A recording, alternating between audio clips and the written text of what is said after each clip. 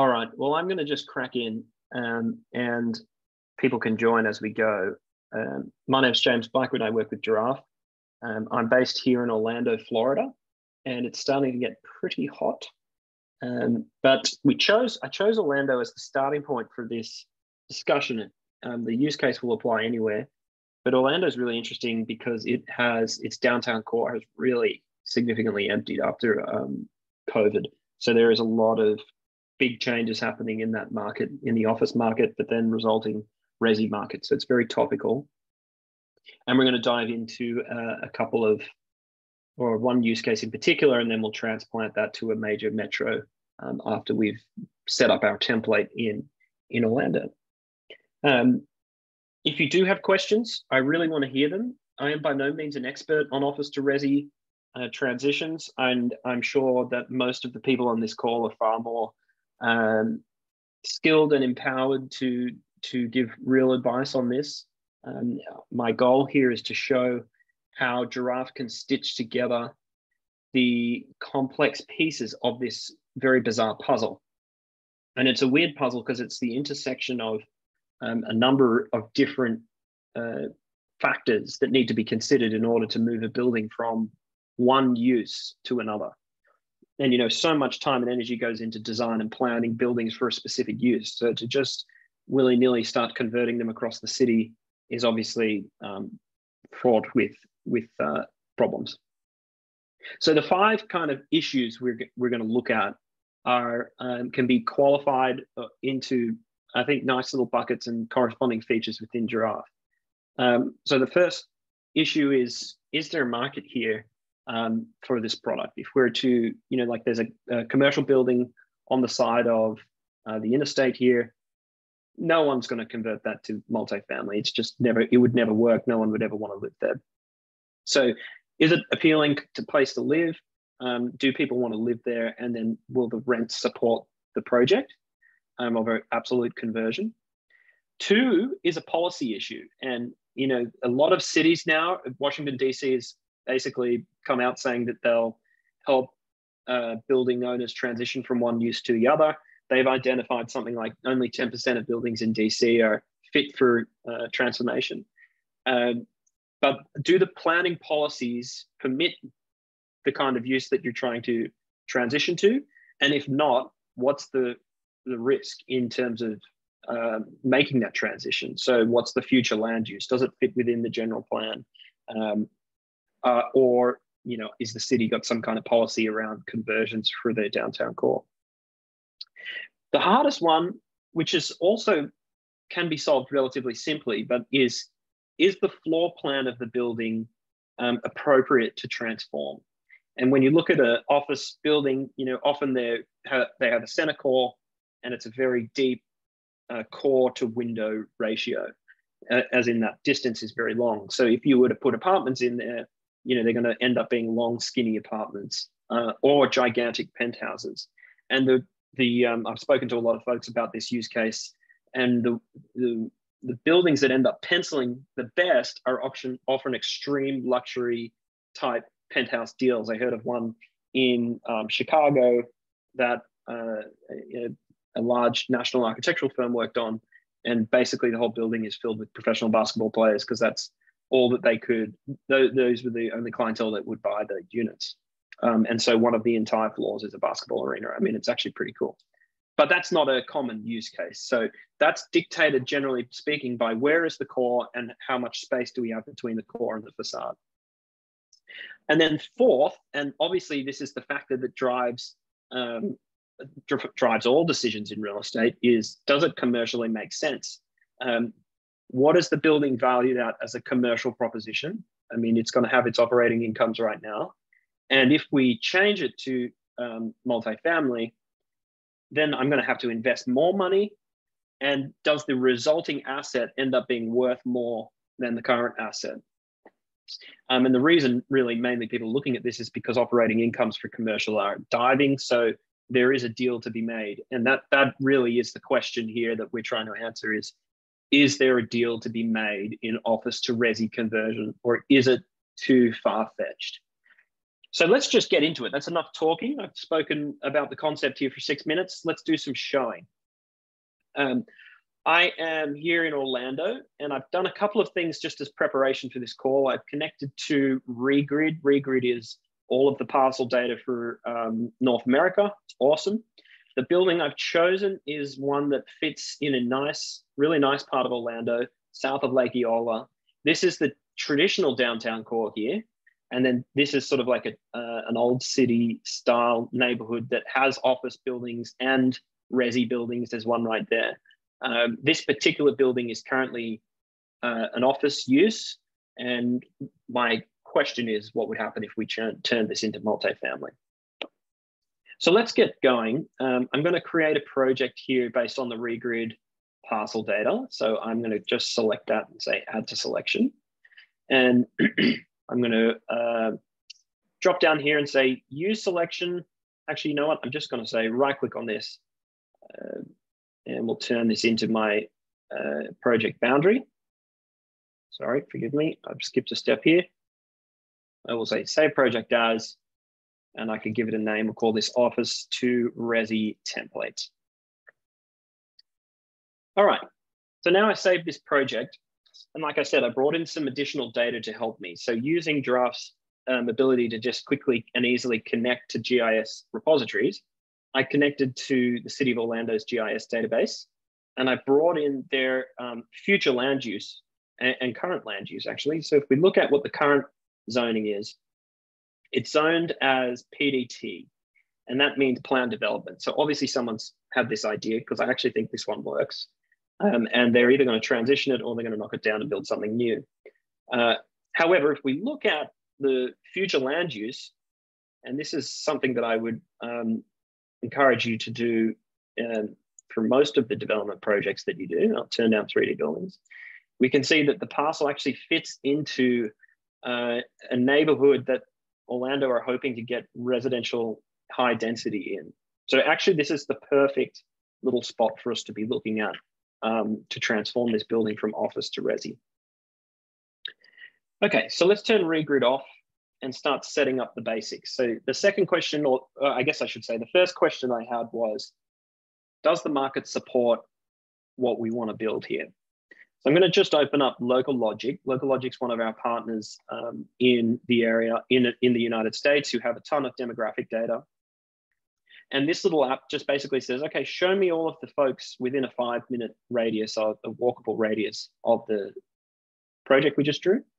Show me their average incomes, how employed they are, how educated they are, whether they're owning versus renting.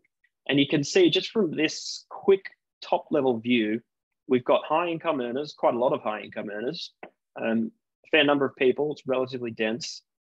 They're very well educated, and most of them are renting.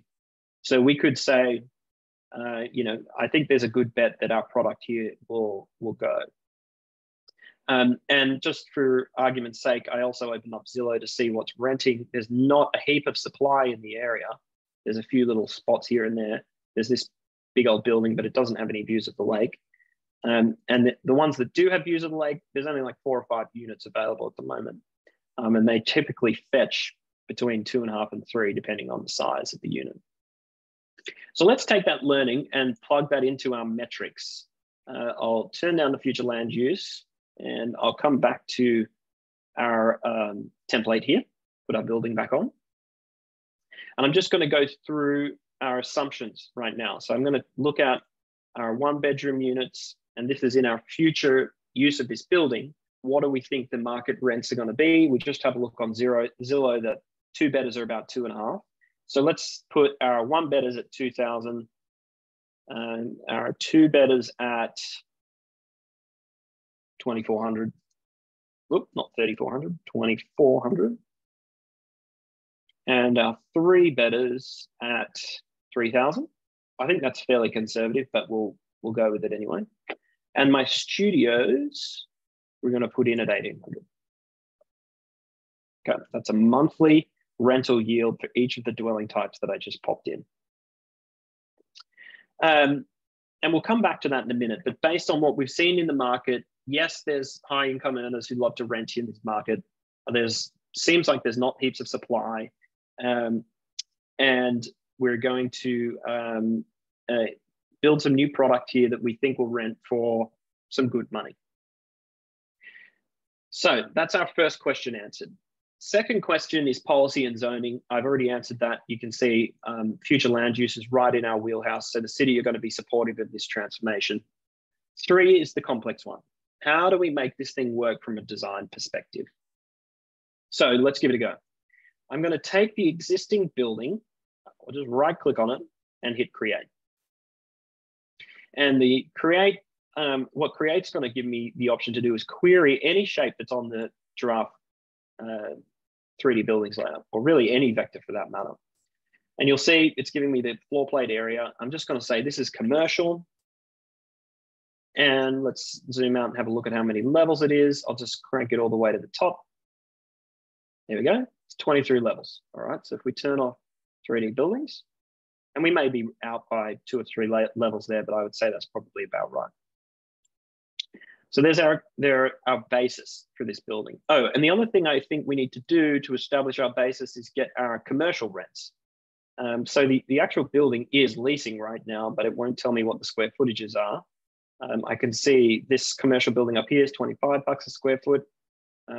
There is a rental office here for 30. There's another one over here for 30. So let's assume, let's be generous to the commercial use case here. Let's say that the net rent is about $32 a square foot. Okay.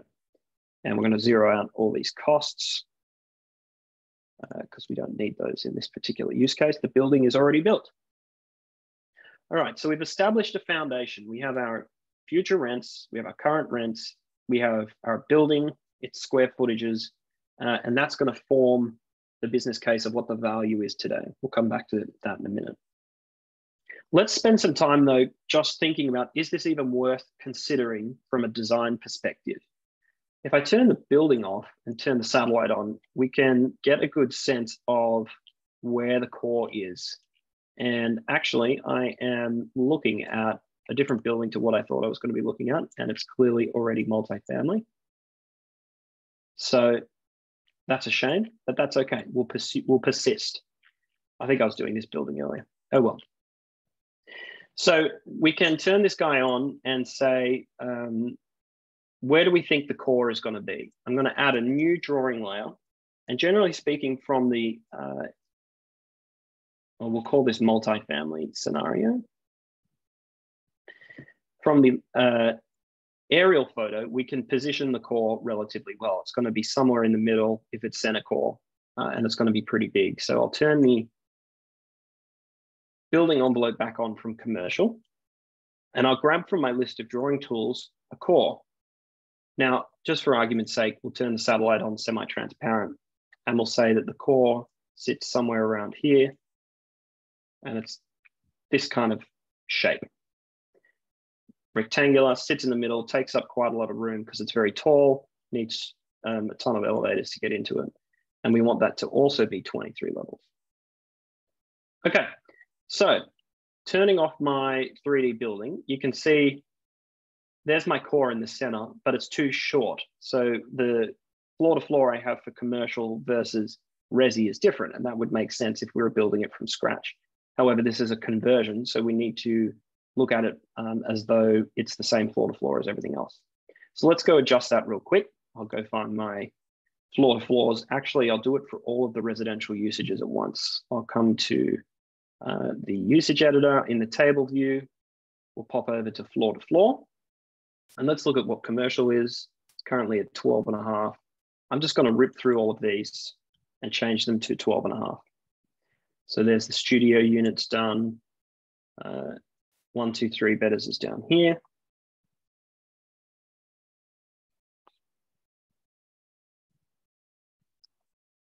Perfect. And now I also need to do the core and the corridor. All right, so now all my ceilings are the same height. And when I save this, you'll see now the core goes all the way to the top. So that aligns, that checks out. You'll notice this second drawing layer I've done is called multifamily scenario, and the active layer that I'm drawing on is listed down here. The next thing I want to do is place some apartments, and I want to place them either side of the core and try and figure out what efficiency I can gain from this floor plate. Because a big issue is going to be either side of the core here, where we have these long, narrow stretches that will make for terrible apartments. So to do this, I could obviously draw 1, 2, 3 bedrooms, manually. I'm actually going to use the apartment algorithm. So I'll click on the lightning bolt, algorithms, apartments. I want to keep all the assumptions that I've already keyed in. And I'm just going to draw a line. And that line is going to be wrong because the first thing it'll do is draw an apartment building, and we don't want that. So holding Shift A, I can override the algorithm. First thing I want to do is make this single loaded because we're not going to want apartments to overlap on the core. So Shift A, I drag the left side in.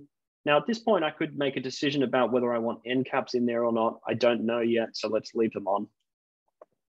And I will drop this down to about the same height. And then let's just drag it on and see what happens. So as I drag that inside the current envelope, you can see a few things happening. One, we've gone too far into the core. Oh, and if you didn't know about this little trick, I'm going to take the default layer that has the commercial envelope on it, and I'm going to hit lock. Now I can't click on that or do anything to it, which is very nice. So let's drag our corridor just to the right a little bit, and then you can see I'm sticking out of the envelope. So let's drag this back. And just so you can see, I'm getting some visual feedback on how deep these apartments are. 33.5 feet is pretty good for this particular use case. It's like not too deep. We could probably steal some efficiency back by kicking the corridor in like an L shape and coming back like this. But we would only really get another 4 or 5 feet on these apartments because too much further, around 40 feet, they become impractical. All right, so let's extrude that up to 23 levels. Beautiful. And then I'm just going to copy paste and flip this around on this side. And slot that right in there. Beautiful. And then you can see, this is the issue. Even this building, which is already multifamily, has an issue here where it's not quite optimized for this space here and this space here. And so what are we going to do about that? Well, first of all, we need to draw in probably a 2-bedder that is going to sit in the gap, but it's certainly not going to go all the way back there, right? An 80-foot deep apartment would be terrible for light circulation. So let's just have it go about 40 feet back, and we'll up this to 23 levels. And then we'll do the same on the other side.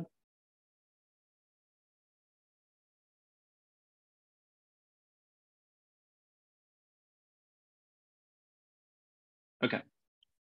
So that's actually a pretty efficient building. And if you can see, I've got a 391 unit yield. And I'm going to actually do a couple more things. One, I just want to see how much communal space we'll have here in these voids. And we'll pop that up to 23, and then we'll do another one. I'm just holding S here, guys, to snap to the edges, get the exact space that I've got. Community, 23. And then same down here. Hitting P for polygon, S for snap, and it's just giving me exactly what I need to slot into that gap. It's not perfect, but it will get us very, very close. All right. So we should adjust the floor to floor for community back to 12.5. And boom, there is our fully optimized floor plane.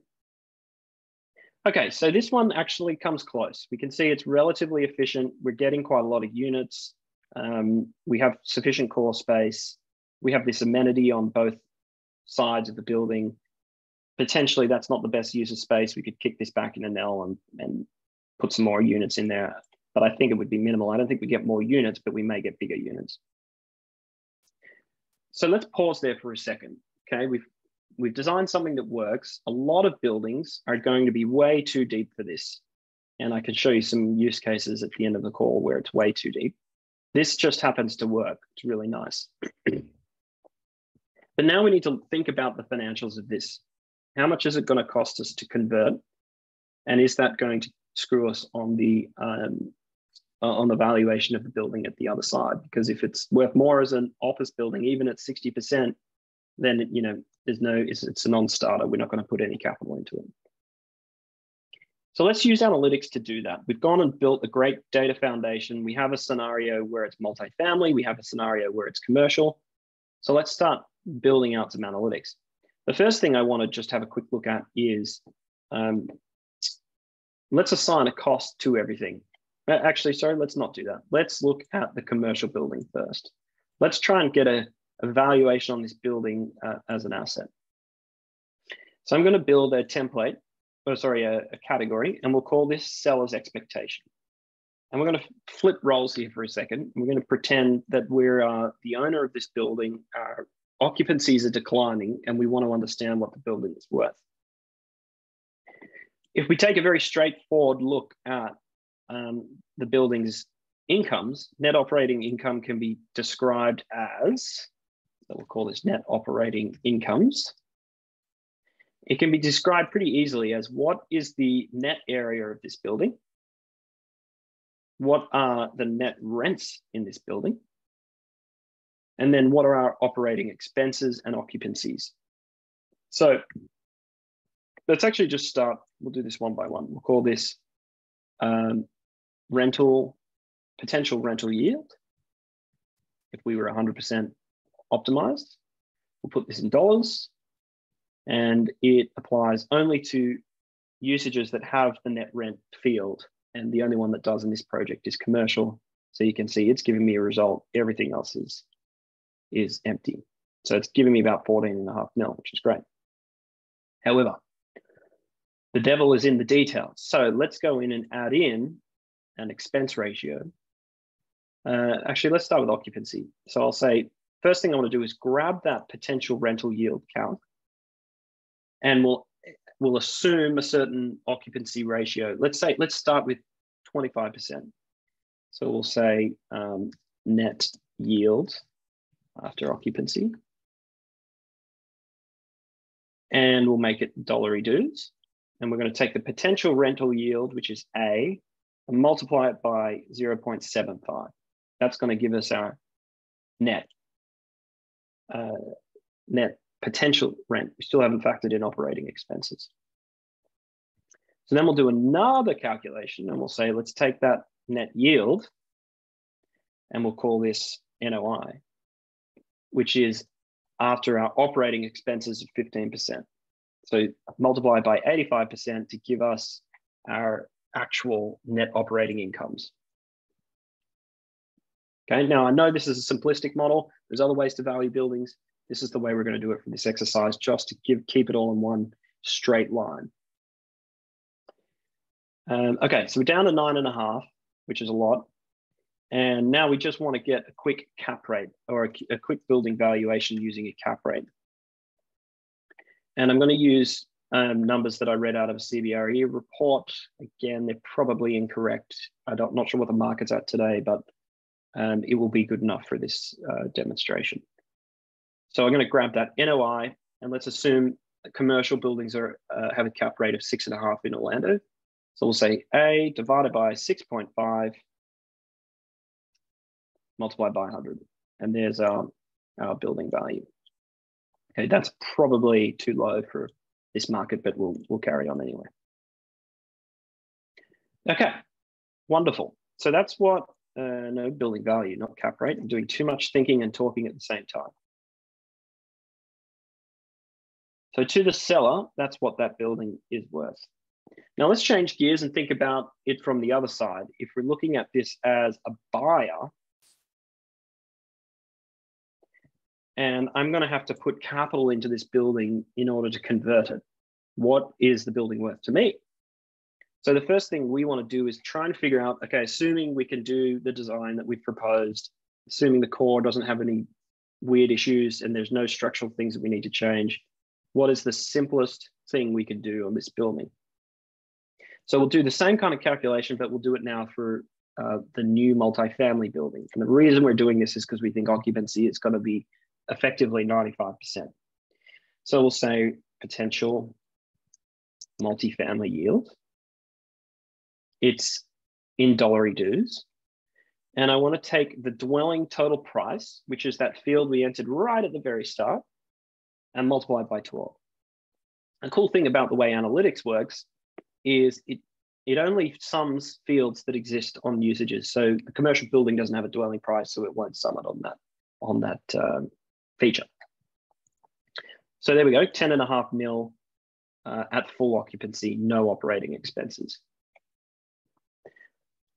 Let's do our exact same process as we did above. I'll grab another calculation and we'll say measure, grab the potential multifamily yield, and let's add a occupancy number to it, A times 0.95. That's our assumption here. So we'll call this net yield after occupancy. And the unit is, again, it's in dollars, so we haven't lost too much there. And then the last one we need to do is NOI.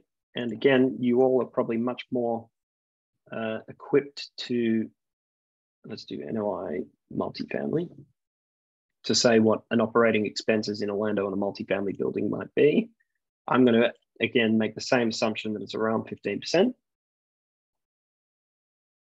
And again, if you wanted to model these out line by line with all your known expenses, you definitely could do that too. All right, so, 8.5 we need here. All right, that makes more sense. Last thing is let's add a seller's value, seller's valuation. Now, cap rates are generally pretty, a little bit lower for multifamily propositions. So let's think about that as 5.5, so A over 5.5 times 100. And we've got a little bit of room to play, but do we have enough room to play? That's the question. So we can see from this little calculation that the building to the seller is worth 150 mil, which is great. So there is at least some argument to say it's worth carrying the risk. But now we need to work backwards and say, all right, well, what's it going to cost us to renovate this building? And I'm going to add in here a renovation expectation. And we'll go create a new metric that says, get all of the areas, the gross areas for every building type, and multiply it by its hard costs, A times B. Now you'll remember for commercial, we put hard costs at 0. So that's going to zero out the commercial. It's already built. We're not going to do anything with it. But what are the refit costs on the multifamily project? So we'll pop this in. Obviously, they're ridiculously high. It's going to cost us $1 billion, people, to refit this multifamily building. That's probably wrong. So we'll call this multifamily refit hard costs. And now let's go and let's actually go and edit each one of those hard costs directly from the analytics screen here. So I'll hit the edit. And you can see there's our problem. So these build costs are still in metric land, $2,000 a square foot, and assuming we're building them from scratch. Again, I think you're probably all way better equipped than me to come up with a hard cost for a renovation of this kind. From my very light research, I'm going to put in $80 a square foot, but I'm not going to restrict it to just the dwellings. I'm going to put it in for the corridor, the core, and the communal spaces. So as I do that, I can come down here and check commercial is actually indeed 0. Yes. Cycle paths. We don't have any cycle paths on this project. So that's not going to be a big issue. Studios are down here. I missed any corridor, 80, core, 80, community, 80. I think we're good. So I'll hit save on that. And now our build cost is 40 million. Okay, it's still a lot. It's still an enormous amount, and it's going to chew up how much capital we're willing to put into this building. So let's save that. Multifamily refit hard cost 40 mil. So then what you would expect is that what I am willing to buy for this building, what I'm willing to pay for this building is going to be the value that I can get for it if I were to sell it, minus some margin, because I want to make money on this deal, less my costs, and that should give me my buy price, right? So let's go put that in there, and we'll put it in the buyer's expectation. Value to buyer. We'll say this is again in dollars, and we're going to take the seller's valuation, A. We'll subtract, call it a 5% development fee. So we'll say A times 0.05. That's our margin. Subtract our build costs, B, where B is our multifamily refit hard costs. Now, word of caution, obviously there's more than hard costs to be considered here. There's going to be permitting fees, financing fees, tons of fees. And if you wanted to, instead of just having it as a single cost, we could actually say, take the subtotal from the renovation expectation in dollars. And so we'll add in a few extra expenses, and you'll see how this changes the feasibility of the deal. So now I have, to me as a buyer, it's only worth 100 million, yet the seller is expecting 140 million. So really right now, it doesn't matter whether the design works. It doesn't matter how into it the city is. It's a non-starter because the finances just don't make sense. So let's hit save on that. And you can see the value to me and the value to the seller. So let's add a new category. We'll call this Let's Make a Deal.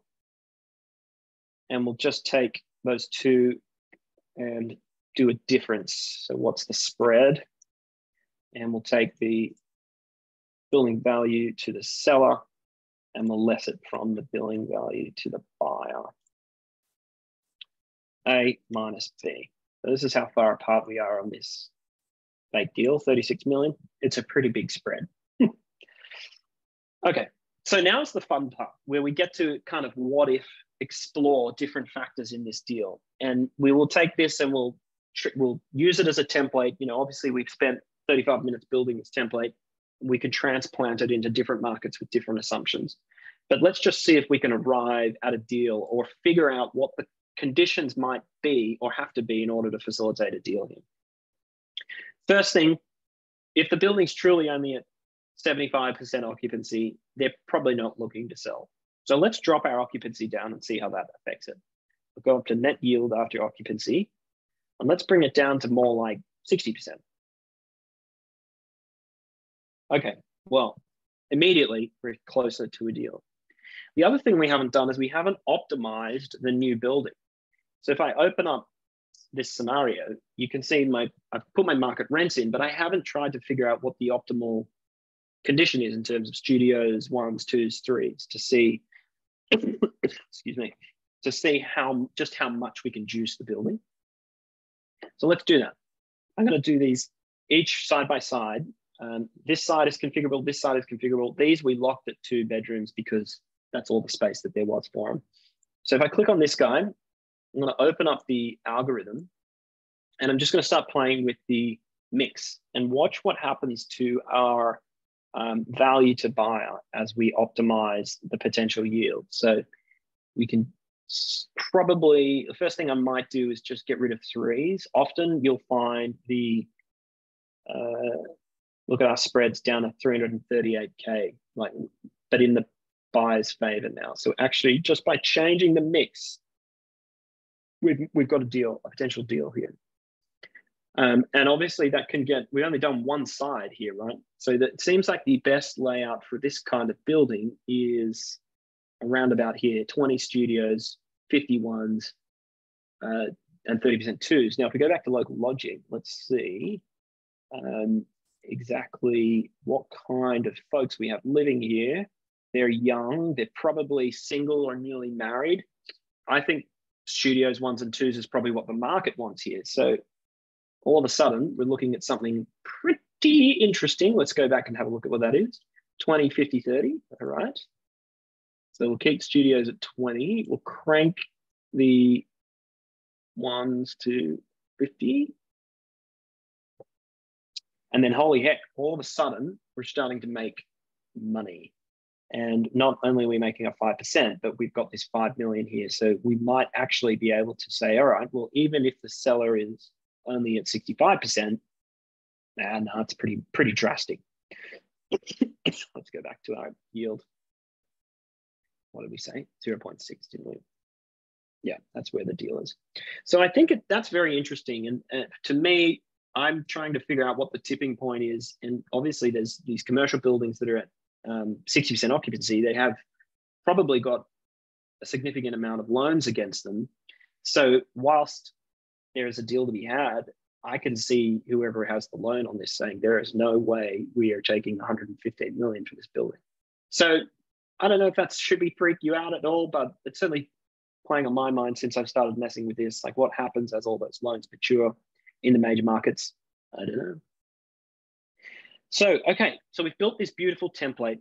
And in the last little bit, what I want to do is take this template and just whack it on a new project in a major market and just edit some of the assumptions.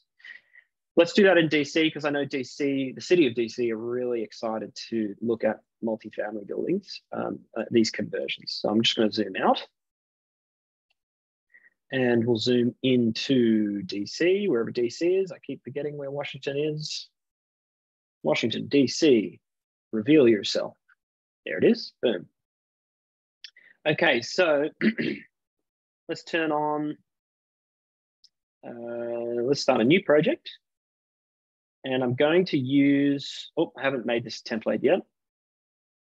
And we'll say project settings, use as a template, and I want this to be available for everyone.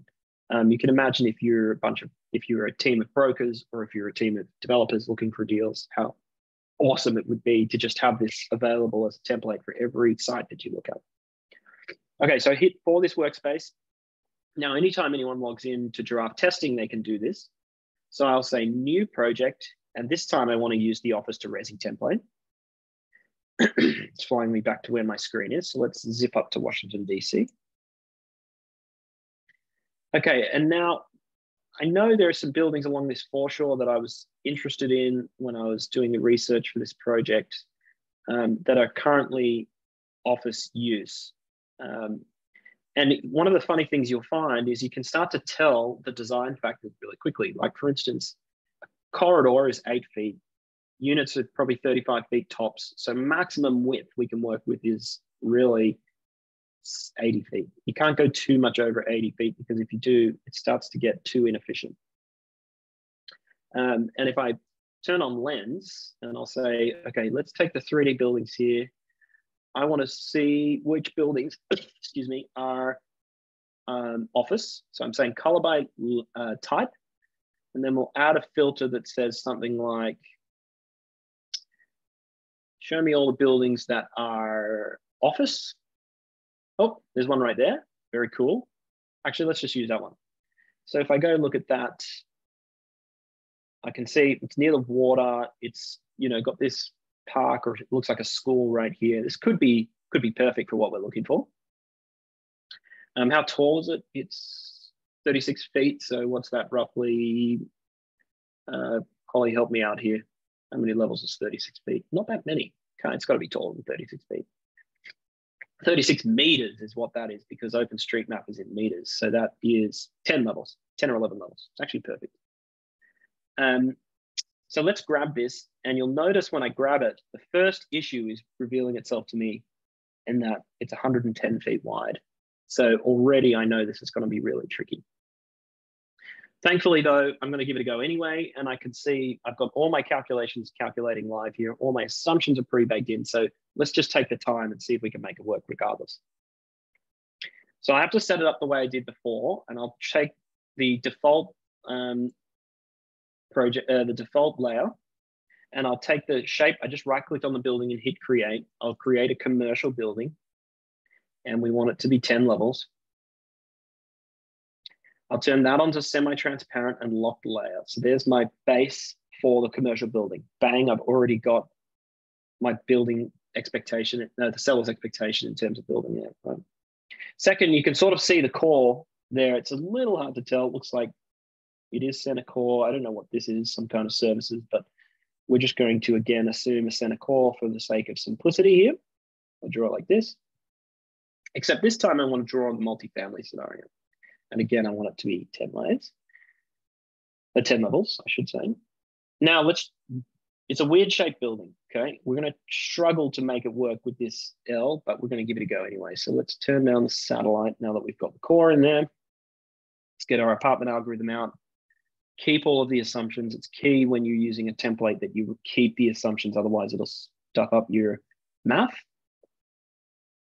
And again, I want to be drawing on multifamily, so let's just change that down here. I'm actually going to do something interesting here. I'll get rid of the end cap.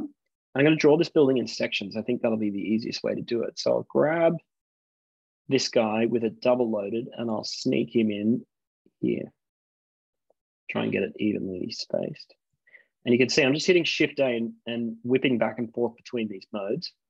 And I'll extrude these guys out here. Yep, I like that. I like the end cap through this building, so let's shrink that down there. And I can go a bit further out the side. And you know, we're not quite at long and skinny. It's getting close, but we're not quite there. Bring this back, just make sure it's shy of the core. Okay, excuse me.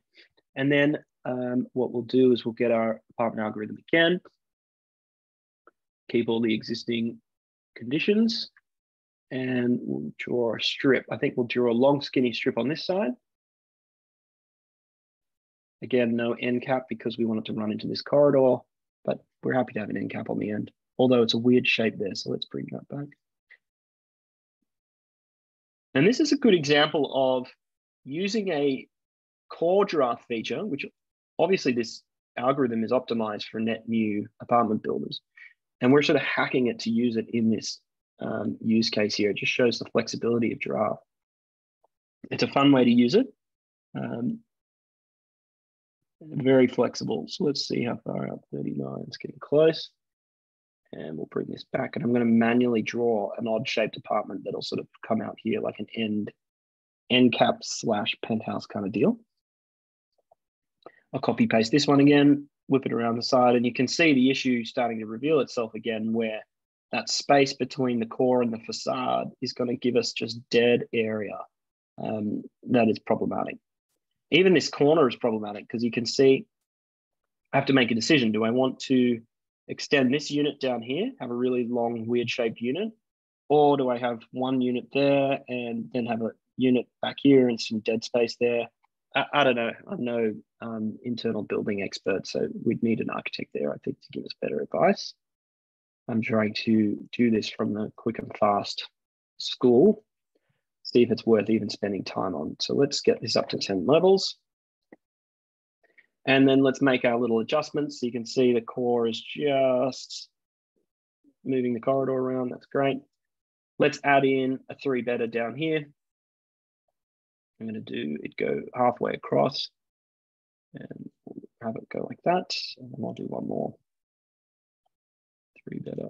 It goes out like this, snaps up to the side there, and has a little kink. So I get asked this question actually a fair bit on even new deals, which is, can I customize the floor plan for weird shaped buildings? The answer is absolutely yes.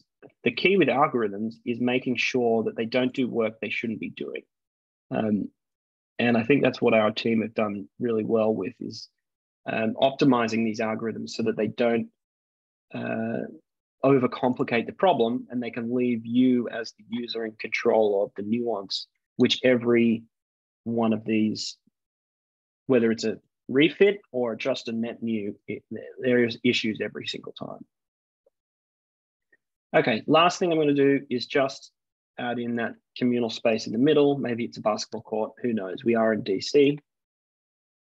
People are probably more likely to want to do this. Let's actually just look at that. In our 5-minute radius, we're even higher income earners. Again, similar levels of education, although, geez, we must be near a university. This is probably Georgetown that I'm just drawing here, because a lot of postgrads live in this area. Again, super young, a lot of individuals and couples living together. So 94% without kids, really perfect target market for small, very expensive units. All right, let's pop back here and have a look at A couple of things. So we have our scenario. If we go look at our numbers, how close are we? Well, wouldn't you know, we're within a deal. However, these are using Orlando numbers, and we know the Orlando numbers are a little more friendly. So let's have a quick look at DC. I was looking at market rents in DC, and I saw $62 a square foot, which I think is much more realistic. So let's pop back here. I'll just save this project, actually. We'll call this DC office refit. And let's go just change. Let's just change all of our assumptions. We'll keep our occupancies about where they are, and we'll just change our build costs, our rents, and our dwelling rents, and our office rents.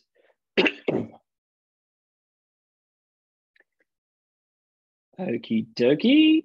And you can tell we're still wasting some space over here, so that'd be interesting. There's a lot of dead space here. I'm no design expert.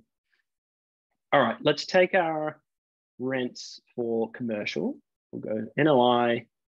Oops, wrong one. We'll go potential rent yield. I want to edit the net rents for commercial. They're at 32. Let's put them at 62. So this is obviously going to massively change the game. Yep. So now we're 50 million off a deal, but that's okay. We've got DC rents to update as well. Let's go to their next. If I look at potential, yeah, 60% is about right. Let's assume that's what's driving the deal. NOI multifamily, I want to change the yields for rent here, dwelling total prices on a monthly basis. But the first thing I need to do is go and just see, okay, well, what are the rents in DC? So I'm on Zillow. I know Zillow's imperfect, but let's go up there anyway. If you're in Australia, maybe you're using a much more reliable data set than Domain or something like that. Pop down here, we can see, actually there is a fair amount of, that's our building right there, supply in the area, but maybe not because it's right by the water. It's very nice little spot. Rents are $2,000 a month for a zero bedder. That's wild. Okay, what is a zero bedder? I guess that's a studio. So let's look at studios. 2s, 1s are 3s, 2s are 4. Crikey. I mean, these are brand new. Ours are going to be brand new too, aren't they? So let's do that. Let's say our studios are 2, our 1s are 3, and our 2s are 4 as a basis for this. So we'll pop that in.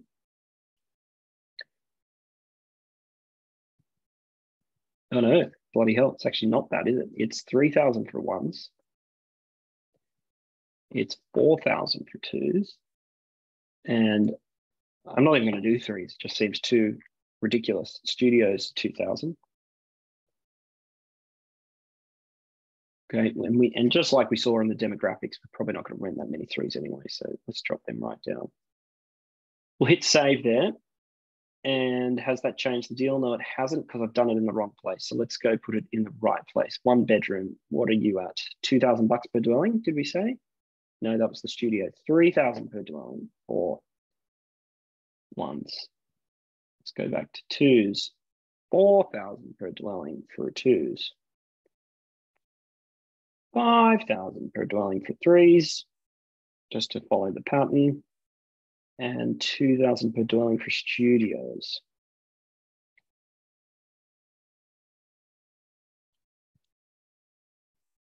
All right, moment of truth, people. We're much closer, and now we just need to optimize. Okay, so let's do the same thing we did on the other project. I'll open up the algorithm and we'll say, let's get rid of 3s. And let's crank the 1s and 2s. It's not helping us as much as it did on the other deal. Interesting. It's only a small amount of, so let's come back to 2050. Okay. And then on these guys, we'll do the same. On this side, we'll go 20, 50, 30. You know, it's not helping us. Fascinating. There's different spreads. There's someone in the audience who's probably good with math is going, yeah, of course, man. I guess we found another few million, but that's not what I thought it would be. Fascinating. And these on the end of threes, let's turn them into really big twos. Yeah, that was silly. Don't do that. Okay, so very interesting. And Holly was just messaging me on the side saying, what about the unit sizes? Another factor I haven't even thought of. So let's actually go look at the DC sizes and have a quick look. 900 square foot, 2-bedroom apartment. Okay, what are we at? I think we're at Sydney sizes here. Let's go to one better. Oh, I have to do it over here, don't I? 2-bedroom units at, no, they're a little big. Let's crank them down. 900. Interested in what the ones are. I hope this is as riveting for everyone else on the call as it is for me. One beds are 675. 675. And studios, they said was zeros. Let's go to studio. They are 492. 440 is the smallest. Crikey. Okay, well, let's do 440. Let's just go hard here. Let's assume we're going to get this kind of, oh my Lord, Holly was right. Look at that. The spread's right down. So let's go around the building. No wonder the units are so small here. Let's do it again. 440. And what did we say? Sorry, my memory's no good. 675 for one. And these were 900, I think. Oh Lord, we are within earshot, people. And then last one is the back, 440, 650, 900. Wow. I am shocked. I have just shocked myself. Well, Holly has shocked me, I should say. That is fascinating, guys. I hope you found that as interesting as me. I'm going to pause there and let there be any questions. I've really thoroughly enjoyed myself, and I appreciate you all taking the time to come along the journey with me. Does anyone have any questions, or is there anything that you would like me to explore further? During the conversation, Clive asked a question about overlaying existing known building plans into the tool. I answered him in text, but if you wanted to take a moment to demonstrate how to do that, I'm sure everyone would enjoy that. Yes, I'm curious what your answer was, Holly. The way I would do that is with a PDF or a CAD file that you may have, and bring it in either as an image or a layer. So great question, Clive. If you do have the floor plan, you're saving a lot of guesswork that I did on this call. But you would say, add data layer, create your own image PDF, or if you have the vector work, you could just bring the vector work in directly. And then scale it and stretch it over the building, either over the satellite or over the 3D buildings. I don't have one on me that I can use, but I could grab any image that I may have in my computer here and just whack that on, and it would be able to scale over the site. So that would give you a great set of where are the staircases, where are the elevators. And I really should have started with that. So good thinking. Holly, did you recommend that, or did you come up with some other genius method? Yep, I gave the exact same answer. So Perfect. big brain over here. Love it. Any other questions from the group?